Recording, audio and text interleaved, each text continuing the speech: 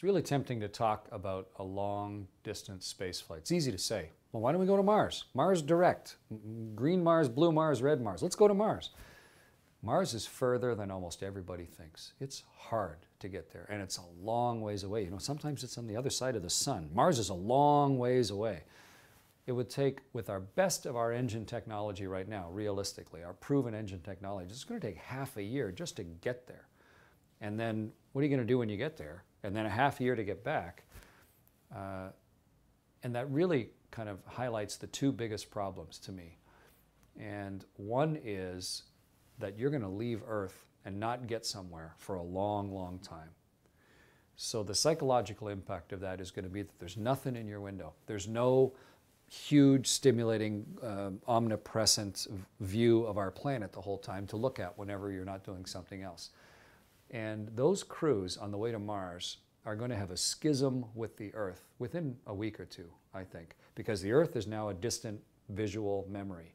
And communications are going to get slow enough that you can no longer have a real-time talk with anybody. It's going to be, we'll do a video, you do a video. I'll send you an email, you'll send me an email, but I can never actually talk to you again.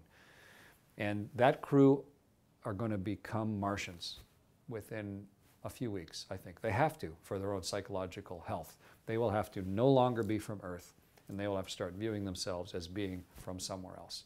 And they're going to have to develop an identity. So that's going to be a different thing.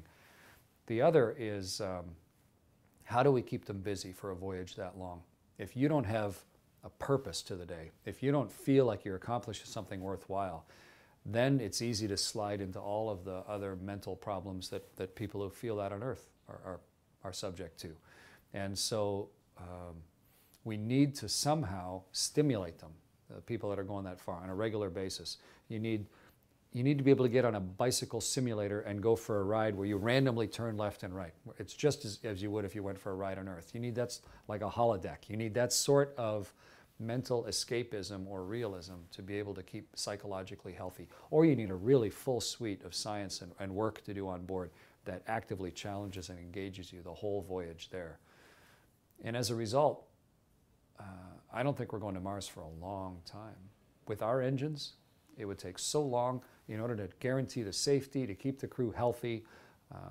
The costs are going to be so prohibitively high. The frequency of flights is going to be so low that I don't think anybody's going to stand up to it until we go to a whole nother level of engine technology, where maybe we can get to Mars in a month with ion drive, so that then it becomes practical. Then maybe you could withstand it and show up and get back on one whole cycle or something. It's a lot bigger challenge than most people think, and that's not even talking about all the technical challenges that face us.